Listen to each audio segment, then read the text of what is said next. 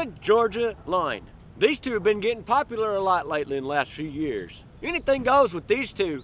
Everyone says it's the biggest cocktail party in the world, but for them, they say, this is how we roll. Earlier in the season, I was putting my bets on Georgia, but I was just sipping on fire, because Florida's around here this day, and they're gonna put them in the dirt. Florida cruises.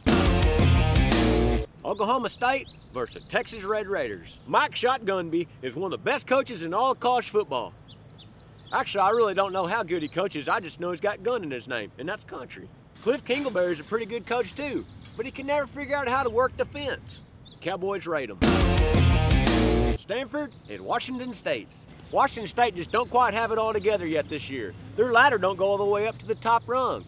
And I think this tree's just a little bit too big for this cougar to climb. Stanford stamps them.